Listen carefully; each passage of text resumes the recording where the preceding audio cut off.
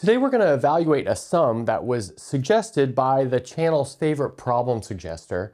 And what I like about this sum is, well, you'll see there's a trick towards the middle end of our evaluation of this sum that I think is really cool. It's really a unique trick that I've never seen before. Okay, so let's look at what we've got.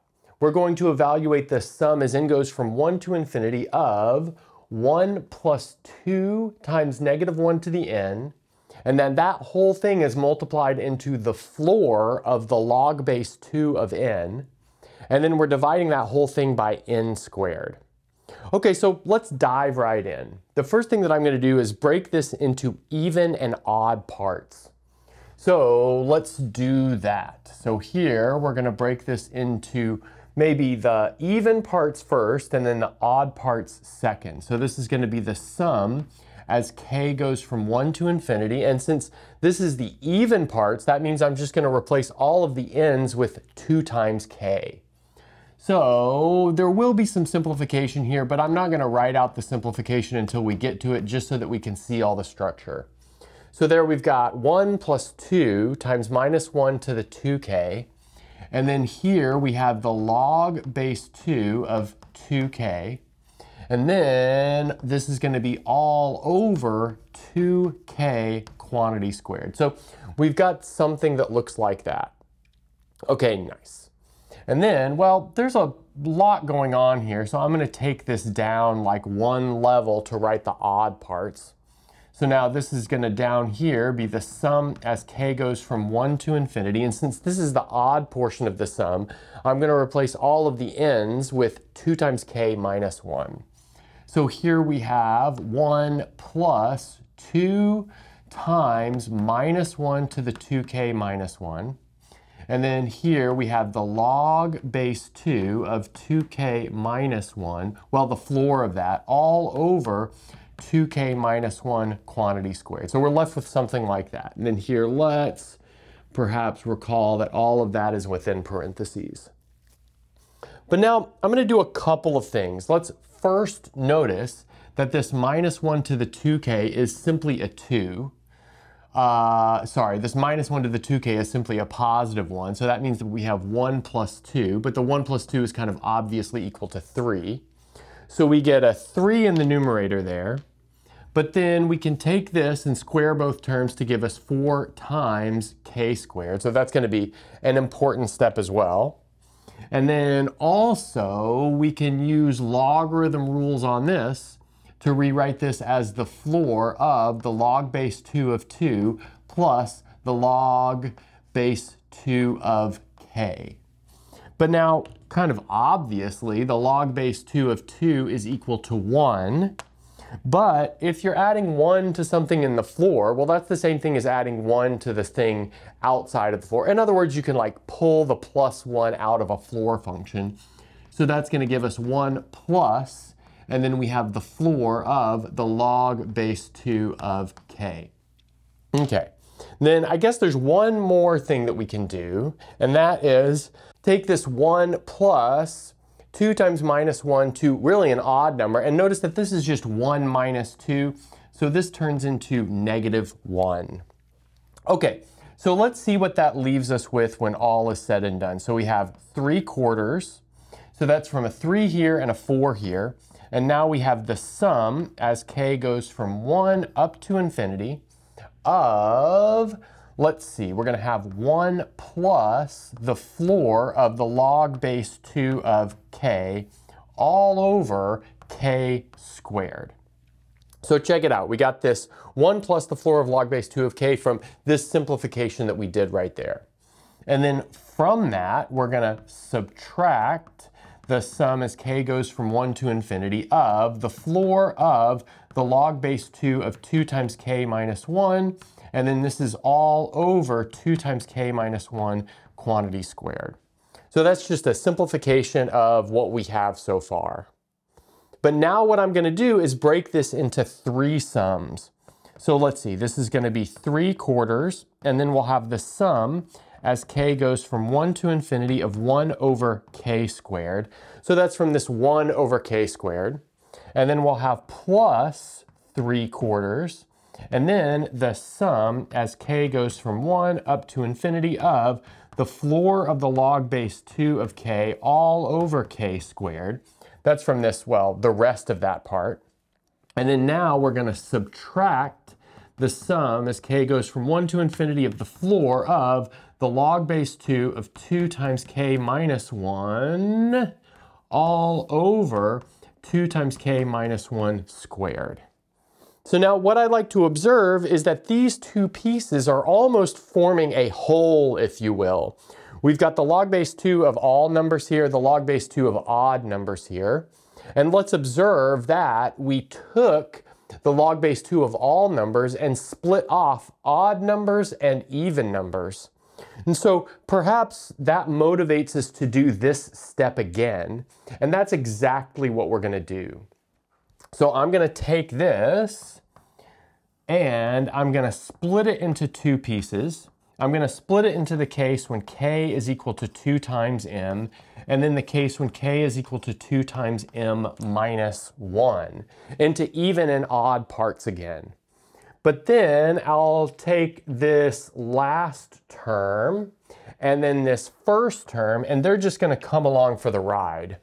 Okay, so let's see what this looks like now. So we're going to have 3/4. I'm just bringing some stuff over at the moment. So this sum as k goes from 1 to infinity. We've got the reciprocal of the squares.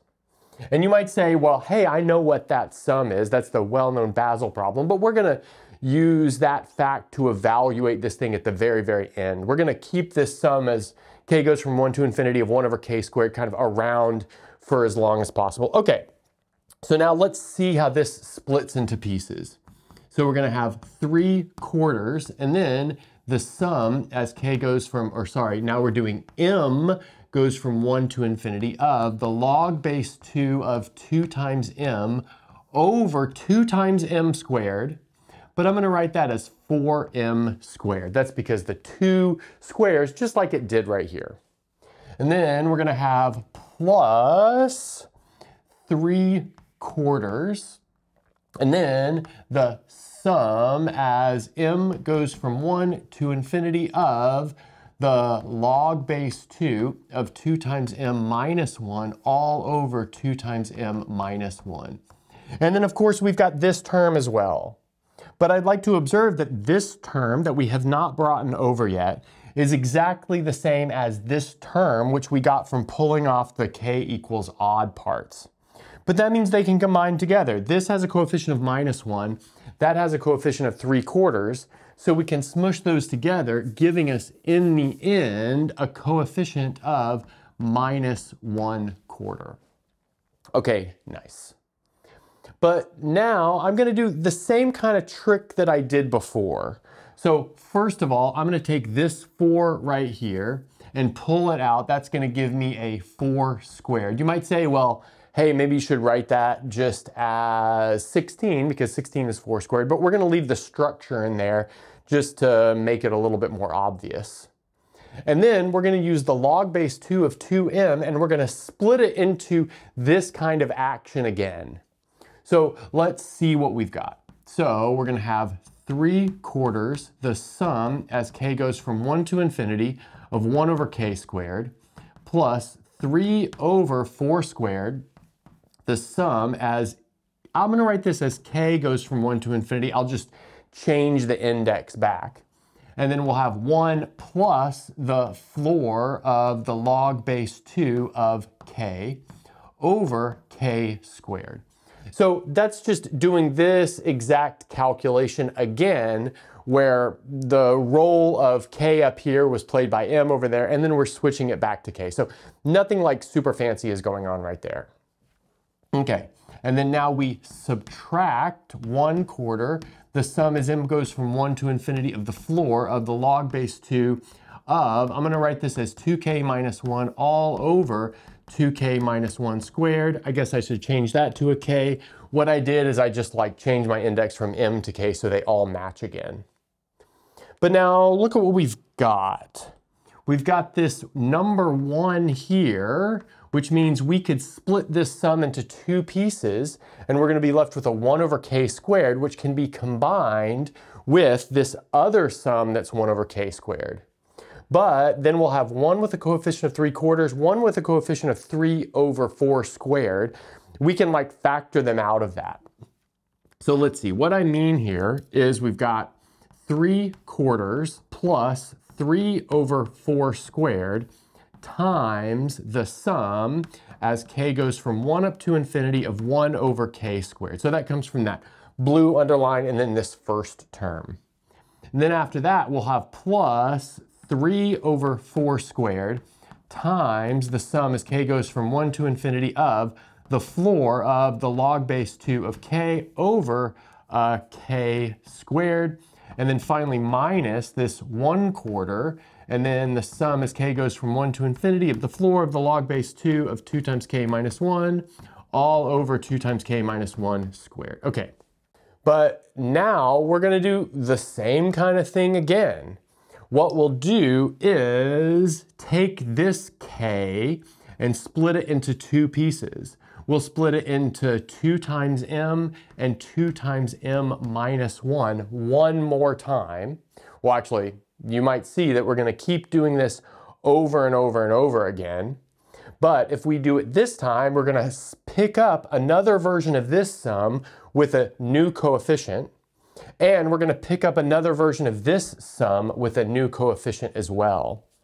So here, what is this going to look like? So I'm going to skip a step, but what we'll end up with is 3/4 plus 3/4 squared plus 3/4 cubed. We're going to pick up a 3/4 cubed here. That's because we'll get this 2k squared gives us 4 times k squared. Or I guess in that case it's going to be m, but then we'll switch it back to k. Okay, and then this is going to be multiplied into the sum as k goes from 1 to infinity of 1/k squared. And then after that, we're going to have plus 3/4 cubed, and then the sum as k goes from 1 to infinity of the log base 2 of k over k squared, where that log base 2 of k is still in the floor function. And then we'll have minus 1/4 squared, the sum as k goes from 1 to infinity of these odd type parts. So we've got the log of 2k minus 1 and then 2k minus 1 squared in the denominator. So I think things are shaping up here.